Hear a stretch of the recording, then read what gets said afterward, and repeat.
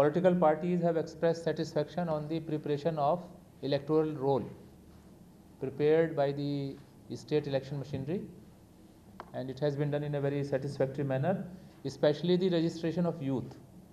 Two important operational issues have been raised by political parties.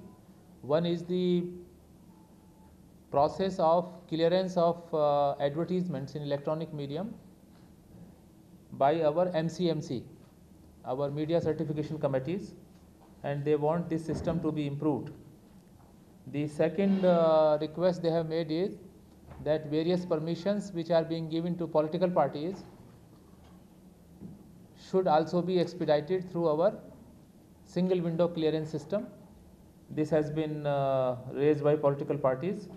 In particular, they have drawn our attention that certain government schemes are being misused by the government functionaries to threaten, to convince and to coax voters.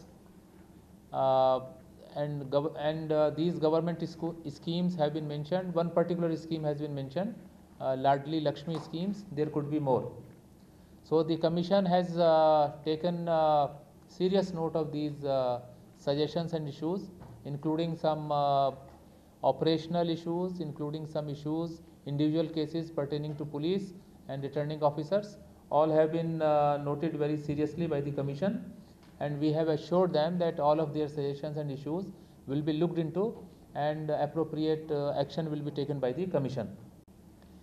The second important direction that has been given is that Excise Department of the state has to launch a special drive to control the use of liquor to influence voters.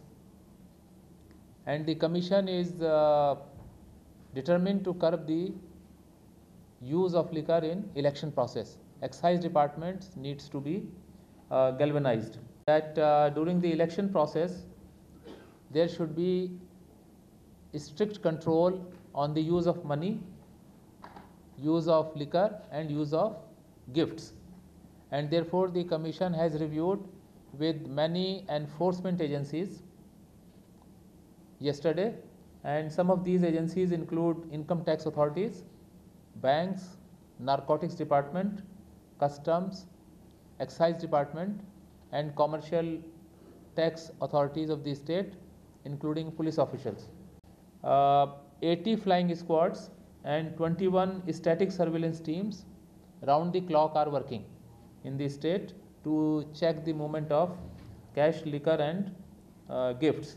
Political parties had asked us to regulate and keep a surveillance on the misuse of social media from MCC point of view, from expenditure point of view. So we have activated our MCMC that as and when any complaint is received with regard to misuse of social media, action will be taken under relevant laws.